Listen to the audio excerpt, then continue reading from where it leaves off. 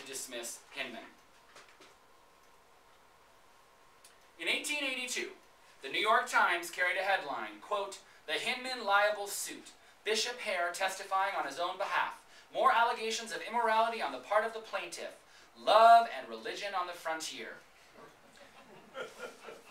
The salacious details of the accusations made, as well as the novelty of a priest suing a bishop, made enticing news copy. Major General Leitner, the U.S. Indian agent for Santee, for his own reasons, corroborated all of the charges against Hinman. In his mind, Hinman had gone to the other side in having relations with that Indian woman. However, when pressed, Leitner admitted that he had heard all the allegations secondhand from another agent. Nevertheless, in the end, the court decided in Hinman's favor. He was awarded $10,000, but the verdict was subsequently overturned on appeal, and in 1887, the priest and the bishop met in front of the presiding bishop of the church and signed papers that exonerated each the other from any wrongdoing. Like his Santee charges, Hinman felt compelled to acquiesce to the superior power of the MSEC. In spite of his dogged efforts to clear his name, he had to submit, lest he be unable to practice as a priest, something that for him was a matter of life and death.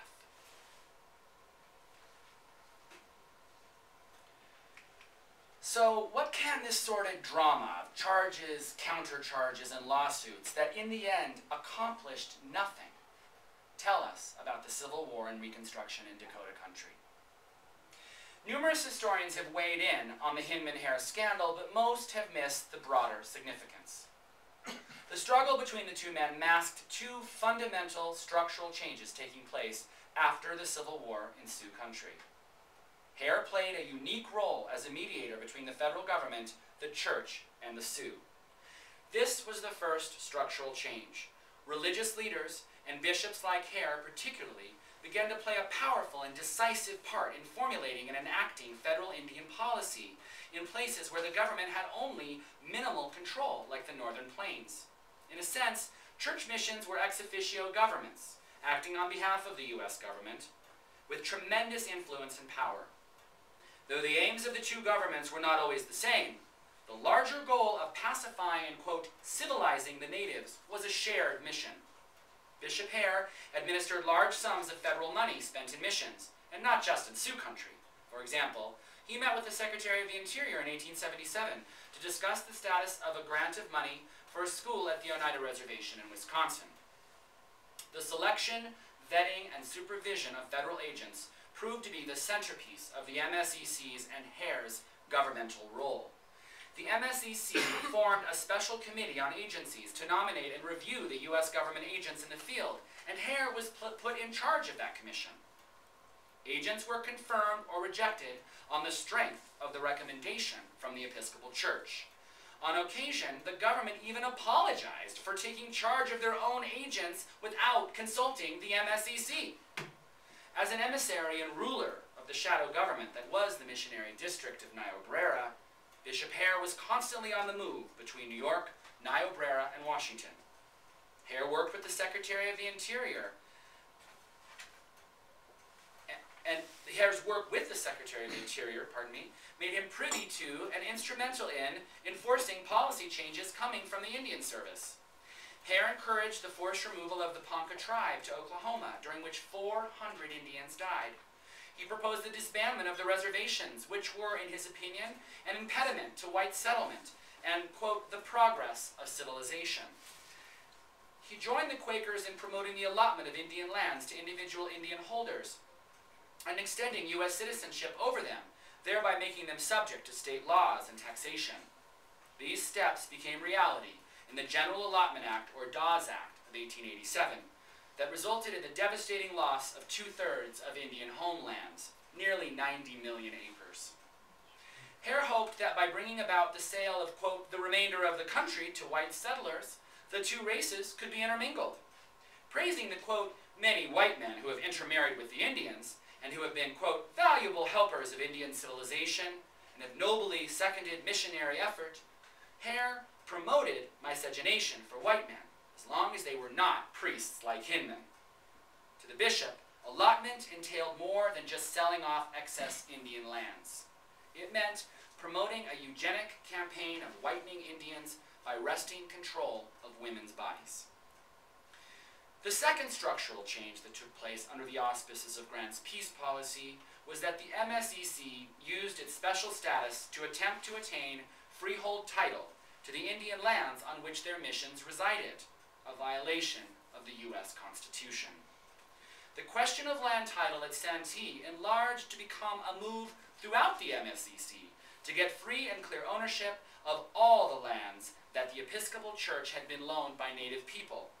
Before the removal of Hinman, the MSEC directed Hare to make claim and gain title from the U.S. government to the lands used by the Santee Mission.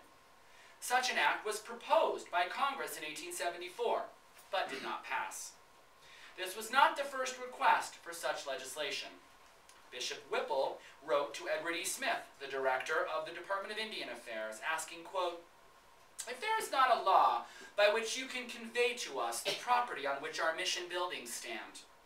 Whipple had a benefactor for his hospital, but could only secure the donation if the church could demonstrate a freehold title to their lands. In 1878, Bishop Hare employed the services of a lawyer, Frederick J. Fox, to investigate the title of the land and buildings on the Santee Agency around the time that he fired Hinman.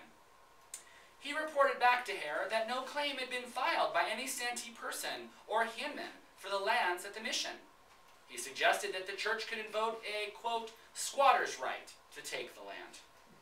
Technically, Indian land could only become an actual commodity by having its title, quote, extinguished by a sale to the federal government or to an individual facilitated by the federal government. That is what the Constitution says.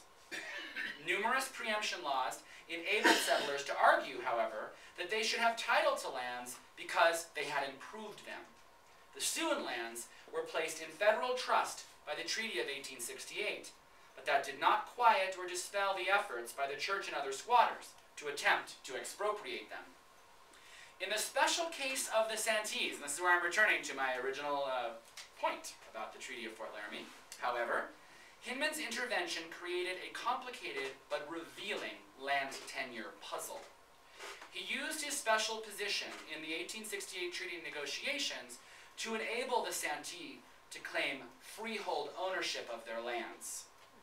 But this clause also empowered him to claim title to the land the Asadi had allowed him to use for his mission.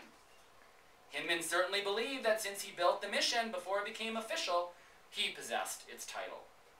Amidst the prevalent influence of an expansionist land right culture that gave dominion to those who occupied and used land, both the Asati and Hinman possessed a powerful claim to the lands they occupied, a claim potentially more secure, in the end, in an era of squatting and preemption, than the supposed trust protection provided by treaty that made Indian lands subject to the plenary power of Congress. And the case in point, obviously, is the Black Hills. This was treaty-protected land, and it did the Sioux no good because squatters were able to move in on the land.